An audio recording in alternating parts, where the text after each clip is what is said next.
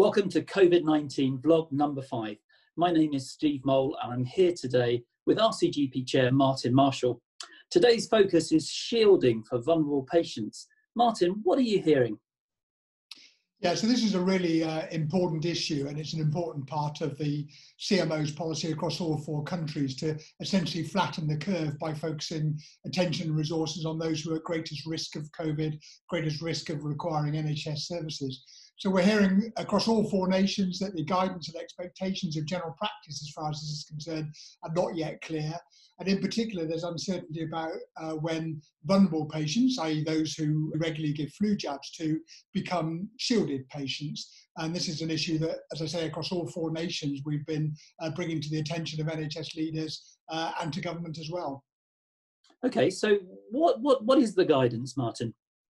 Well, the guidance focuses on specific groups, very specific groups actually. So those who've had solid organ transplants, those who've got specific cancers who are on active treatment, those with severe long-term disease, those with congenital disorders like sickle cell disease, and those who are pregnant who've got heart disease as well. And these have been identified through an initial trawl of hospital records. This has been done and letters have been sent to those patients.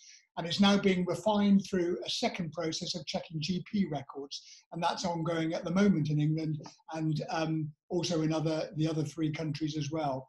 GPs are being asked to use their personal knowledge to check these lists, both the hospital list and our own list, and to respond to patient queries when people think they should be on the list but actually aren't.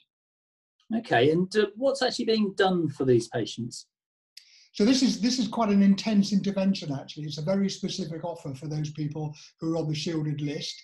It includes 12 weeks of what you might call extreme isolation. So this is isolation absolutely housebound and separation from family members as well, where at all possible, living as much as possible in your own room. It also requires medical review, and it requires a dedicated medicines and shopping service, which is being either delivered by neighbours and family where that's possible, or by NHS volunteers where that isn't possible. Okay, that sounds pretty clear. Are there any difficult things that GPs have to do as part of this? Yeah, there are a couple of issues that we're continuing to push on and to address. The first is how we respond to patients who aren't on the shielded list but think they should be.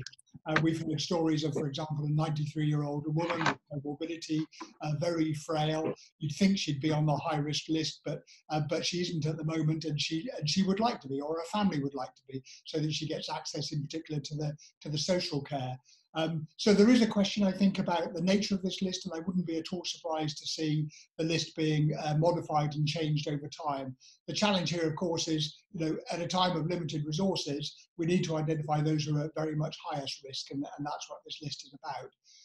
The second challenge is the expectation that we in general practice should be having conversations with all the people on the shielded list, and actually people on the more vulnerable flu jab list as well, about advanced care planning and about do not attempt to resuscitate guidance. And this is clearly a very sensitive thing for us to do in general practice at the best of times, but particularly when things are under enormous pressure, and it requires the exceptional skills that we bring as GPs, but also resources, time in particular, to do this properly.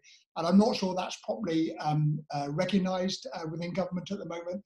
I don't think the sensitivity of these discussions are properly recognised. I don't think the population in general have been prepared for it. So we're asking for some kind of public campaign to help people so that when we start those conversations, they don't come as a complete shock. Fantastic. Well, many thanks, Martin. And till next time, to all our colleagues and patients, please do be careful and stay safe.